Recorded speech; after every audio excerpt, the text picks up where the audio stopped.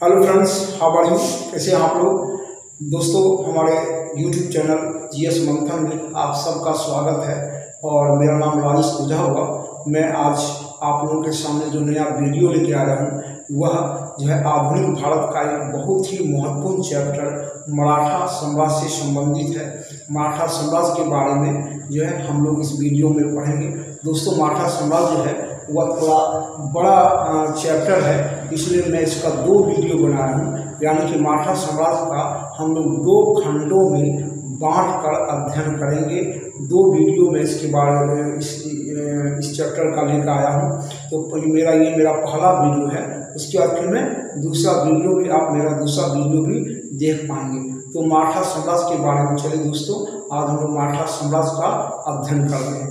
तो मराठा साम्राज्य जो है यह 17वीं सदी में जो है मराठा साम्राज्य का उदय हुआ। और मराठा साम्राज्य को जानने का क्या स्रोत है, यानी कि हम लोग मराठा साम्राज्य के बारे में कैसे जानकारी हासिल करते हैं, इसमें 3 इतिहासकारों के विवरण के आधार पर हम लोग मराठा साम्राज्य की जानकारी हासिल करते हैं। पहले में है महादेव गोविंद राणा, एमजी राणा है, यदुनाथ सरकार है, जीएस सरदेसाई। 3 इतिहासकार महादेव गोविंद राणा, यदुनाथ सरकार और जीएस सरदेसाई, 3 का विवरण है। इसके बाद मराठा साम्राज्य के जनक कौन है, यानी कि मराठा साम्राज्य के संस्थापक कौन रहे हैं, तो शिवाजी के द्वारा मराठा साम्राज्य की स्थापना की गई। शिवाजी का जन्म कब हुआ था? 20 अप्रैल 1627 ईस्वी में पूना के जुन्नार नामक नगर के शिवनेर नामक दुर्ग में हुआ था। कब हुआ था? 20 अप्रैल 1627 ईस्वी को। शिवाजी के पिता का क्या नाम था? शाहजी भोसले। यानी कि शिवाजी किस परिवार से संबंधित थे? तो मराठियों के भोसले परिवार से संबंधित थे। शिवाजी के माता का क्या नाम था? जीजाबाई। शिवाजी के माता का नाम जीजाबाई। शिवाजी के जीवन पर सर्वाधिक प्रभाव किसका पड़ा? जीजाबाई। इसका कारण क्या था कि जब शिवाजी का जन्म हुआ तो इनके पिता जो है इनकी माता जीजाबाई से अलग रहने लगे और एक दूसरा विवाह कर लिए तुकाबाई मोहिते से। इसलिए बचपन से जो है शिवाजी अपनी माता के साथ ज़्यादा रहे, इसलिए इनके जीवन पर जो है सबसे अधिक प्रभाव इनकी माता जीजाबाई का पड़ा। गुरु का नाम, यानी कि इनके गुरु इनको सैनिक शिक्षा कौन दिए? तो दादाजी कोंडदेव के द्वारा इनको शिक्षित किया गया। धार्मिक गुरु, यानी इनको धार्मिक शिक्षा कौन दिए? तो गुरु रामदास के द्वारा इनको धार्मिक शिक्षा दिया गया। विवाह हुआ इनका मात्र 13 वर्ष की आयु में 1640 ईस्वी में शईबाई निम्बालकर के साथ, यानी कि पत्नी का नाम क्या था? शईबाई निम्बालकर। तो ये इनका जो व्यक्तिगत जीवन से संबंधित हुआ। उसके बाद हम लोग सैनिक अभियान देखेंगे। इनके जीवन का पहला सैनिक अभियान जो शुरू होता है वह 1644 ईस्वी में ये तोरण दुर्ग पर हमला किए और इसको जीत लिए। तोरण दुर्ग को जीते 1644 में। इनके जीवन का यह पहला सैनिक अभियान था। उसके बाद 1648 में पुरंदर के किले को जीते 1648 ईस्वी में। फिर 1656 ईस्वी में चंद्रराव मोरे एक मराठा सरदार थे, उनसे जावली के किले को जीत लिए। कब जीते? 1656 ईस्वी में। ठीक है, 1656 ईस्वी में जो है ये अपनी राजधानी बनाते हैं। किसको बनाते हैं? तो रायगढ़ को अपने साम्राज्य की राजधानी बनाते हैं। यहाँ एक बड़ा ही महत्वपूर्ण क्वेश्चन बन रहा है कि शिवाजी ने अपनी साम्राज्य की स्थापना कब की? तो आंसर क्या होगा? 1656। शिवाजी के साम्राज्य की राजधानी कहाँ थी? तो रायगढ़ 1656 में इन्होंने स्थापित किया। 1659 ईस्वी में बीजापुर के सेनापति अफजल खां की हत्या की। बीजापुर का जो शासक था यूसुफ आदिल शाह, वह शिवाजी का दमन करने के लिए अपने योग्य और शक्तिशाली सेनापति अफजल खां को भेजा। लेकिन अफजल खां को शिवाजी जो है अफजल खां की हत्या कर दी 1659 ईस्वी में, है ना। 1663 ईस्वी में मुगल सेनापति शाइस्ता खां को पराजित किया। औरंगजेब जो था मुगल शासक उस समय था, वह अपने सेनापति और मामा, रिश्ते में मामा लगता था शाइस्ता खां, उसको शिवाजी का दमन करने के लिए भेजा, लेकिन शिवाजी जो है वह धोखे से शाइस्ता खां को भी पराजित कर देते हैं 1663 ईस्वी में। फिर 1664 ईस्वी में यह सूरत पर पहला आक्रमण करते हैं, लूट करते हैं। सूरत पर प्रथम लूट 1664 ईस्वी में। इनकी शक्ति बढ़ते जा रही थी। तब तत्कालीन मुगल शासक औरंगजेब के द्वारा सवाई जय सिंह को शिवाजी का दमन करने के लिए भेजा गया। सवाई जय सिंह औरंगजेब के सामने कहते हैं कि मैं शिवाजी को एक वृत्त के केंद्र की तरह बांध कर रख दूंगा। मैं शिवाजी को एक वृत्त के केंद्र की तरह बांध कर रख दूंगा। और आमेर के शासक सवाई जय सिंह जो है शिवाजी को चारों तरफ से घेर लेते हैं। तब शिवाजी बाध्य होकर सवाई जय सिंह के साथ 22 जून 1665 ईस्वी को पुरंदर की संधि करते हैं। इस संधि के तहत शिवाजी के पास जो 35 किले थे उसमें से 23 किले वह औरंगजेब को देना स्वीकार करते हैं, यानी मुगल शासक को देना स्वीकार करते हैं। याद ध्यान में रखेंगे कितना किला, 23 किले देना स्वीकार करते हैं। उसके बाद 1666 में 66 में शिवाजी जो है अपने पुत्र संभाजी को साथ लेकर औरंगजेब से मिलने के लिए आगरा जाते हैं 1666। लेकिन औरंगजेब उनके साथ जो अच्छा बर्ताव नहीं करता है, दोनों पिता पुत्र को कैद कर लेता है। किसी तरह दोनों पिता पुत्र जो हैं वह औरंगजेब के कैद से भागते हैं। फिर 1670 में सूरत पर दूसरा लूट किया, यानी कि सूरत पर शिवाजी 2 बार लूट किए, 1664 में और दूसरा 1670 में। ध्यान में रखेंगे 1664 और 1670 में लूट करते हैं। फिर 16 जून 1674 ईस्वी को शिवाजी अपनी राजधानी रायगढ़ में काशी के एक बहुत बड़े विद्वान थे श्री गंगा भट्ट के हाथों से अपना राज्याभिषेक करवाते हैं। श्री गंगा भट्ट के हाथों से अपना राज्याभिषेक करवाते हैं। इस राज्याभिषेक के अवसर पर वह 3 उपाधि धारण करते हैं। उपाधि का नाम ध्यान में रखना है, छत्रपति, हैंदव धर्म द्वारा गौ ब्राह्मण प्रतिपाल। छत्रपति मतलब छत्र धारण करने वाला, यानी तलवार धारण करने वाला। हैंदव धर्म द्वारा हिंदू धर्म का उद्धार करने वाला। गौ ब्राह्मण प्रतिपालक, गाय और ब्राह्मणों की रक्षा करने वाला। ये उपाधि शिवाजी इसलिए धारण किए थे कि उस समय औरंगजेब जो है हिंदू विरोधी नीति चलाया हुआ था।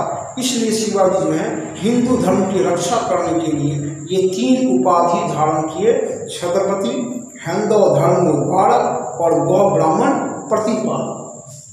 अंतिम सैनिक अभियान का रहा 1676 में कर्नाटक के विरुद्ध इनके जीवन का अंतिम सैनिक अभियान, यानी प्रथम सैनिक अभियान 1644 तोरण दुर्ग पर हुआ था और अंतिम सैनिक अभियान 1676 कर्नाटक के विरुद्ध।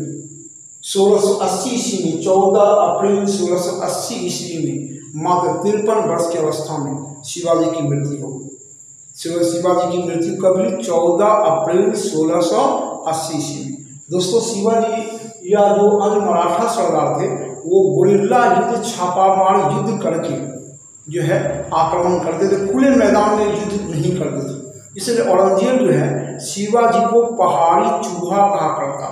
पहाड़ी चूहा औरंगजेब और शिवाजी के बीच जो है वह कभी ना खत्म होने वाला संघर्ष चलता रहा और औरंगजेब कभी शिवाजी का दमन नहीं कर पाया।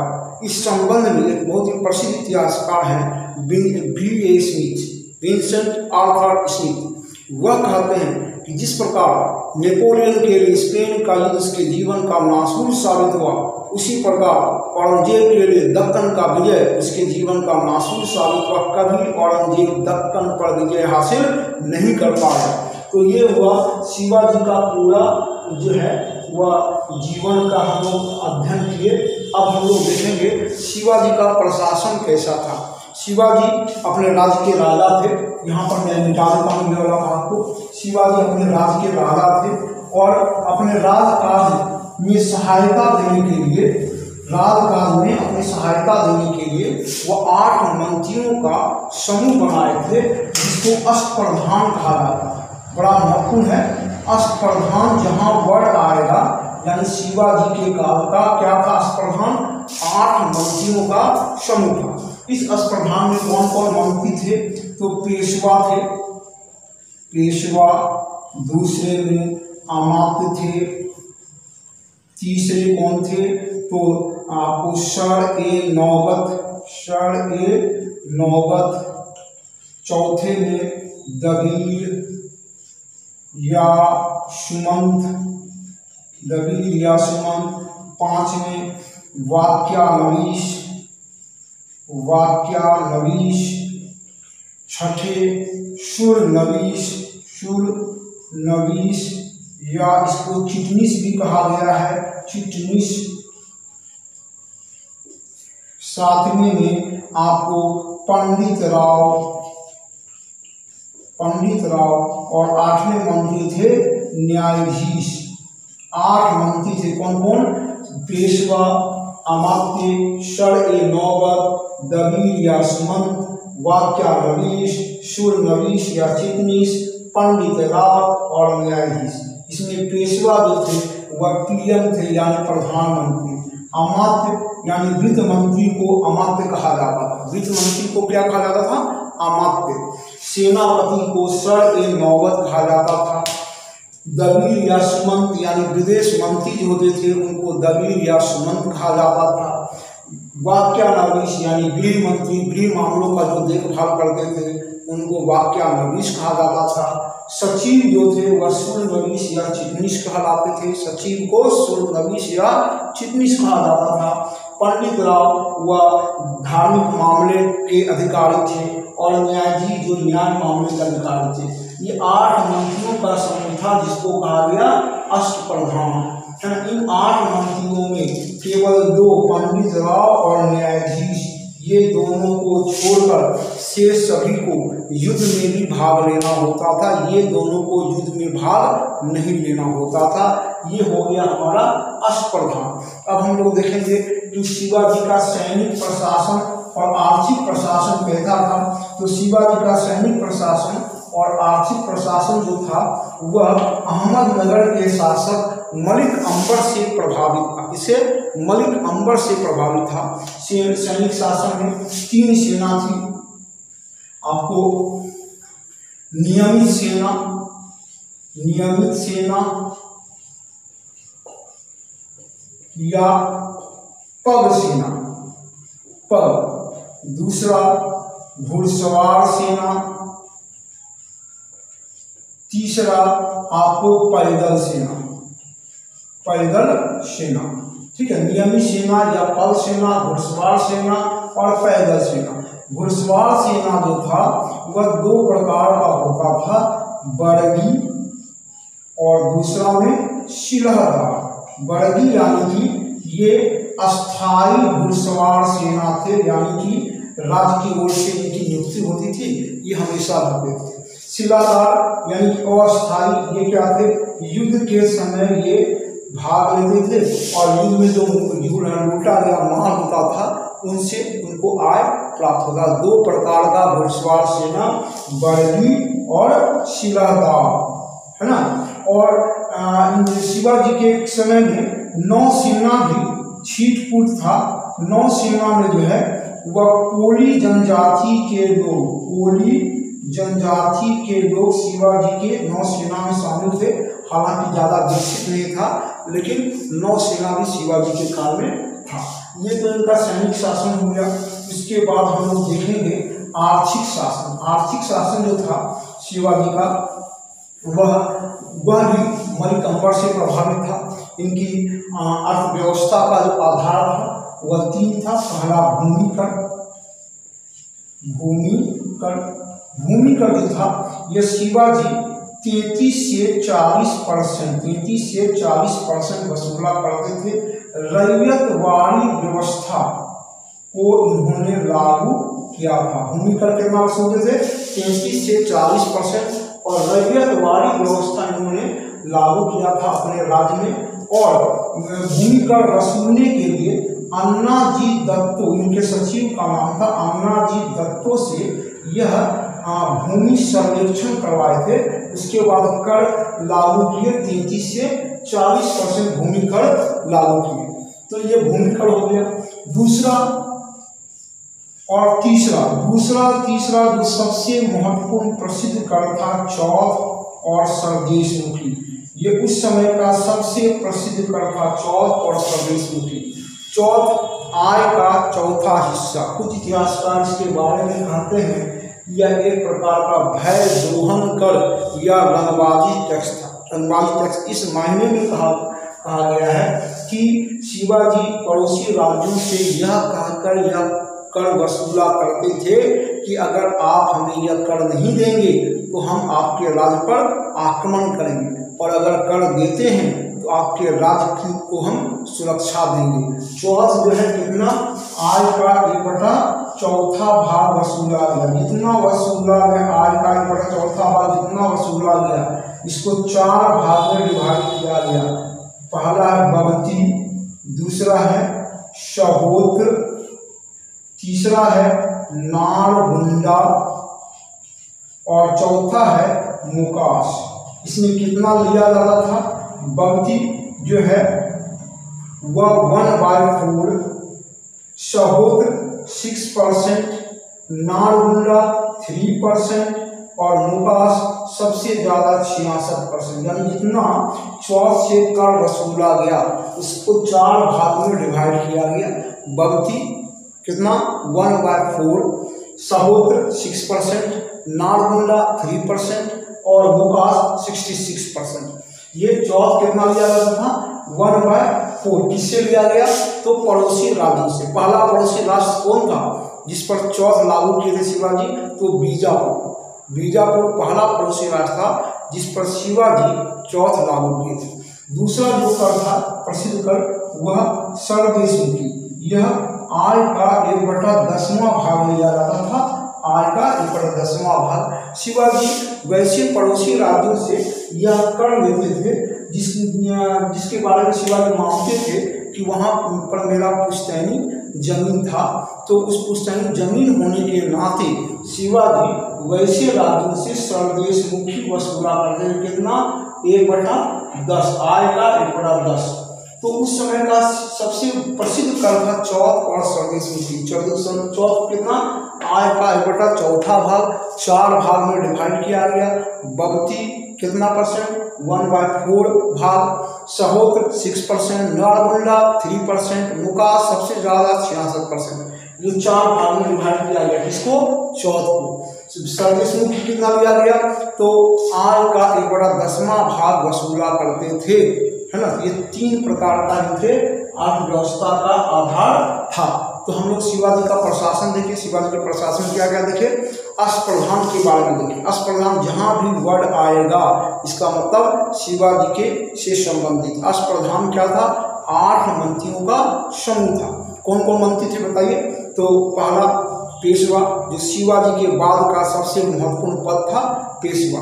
बाद में यह पेशवा का पद काफी शक्तिशाली हो जाता है, हम लोग आगे इसके बारे में देखेंगे। पेशवा यानी प्रधानमंत्री, अमात्य यानी वित्त मंत्री, सर-ए-नौबत यानी सेनापति, दबीर या सुमंत यानी विदेश मंत्री, वाक्यानवीस यानी गृह मंत्री, सुरनवीस या चिटनीस यानी सचिव, इसके बाद पंडित राव यानी धार्मिक मामले का मंत्री और न्यायाधीश यानी न्याय मामले का मंत्री। 8 मंत्री थे। इनमें कौन कौन मंत्री थे जो युद्ध के कार्य में भाग नहीं लेते थे? तो 2 ध्यान में रखना है, पंडित राव और न्यायाधीश। ठीक है, तो ये आपका अष्टप्रधान हो गया।